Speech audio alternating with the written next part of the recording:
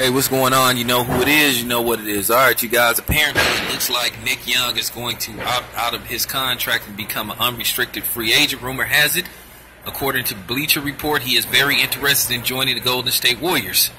I think that would be a good move for Nick Young.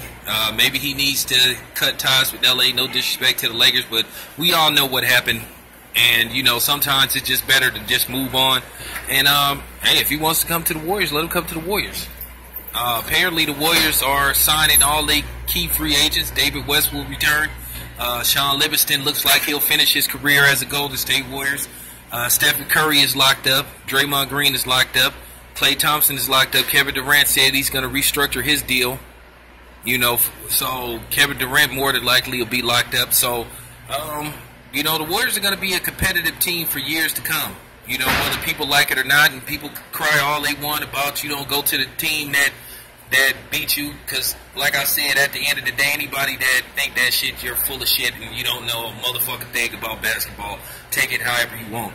But at the end of the day, man, if Swaggy P wants to come here, man, that's fine with me.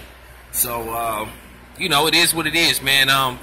Coming up later, I'm going to talk about LeBron James, why I think the writing's on the wall that he will be leaving Cleveland again. Where he goes, nobody knows. And I'm going to talk about the NBA, too. Also, what they may do should LeBron James decides to come play in the West. I'm out.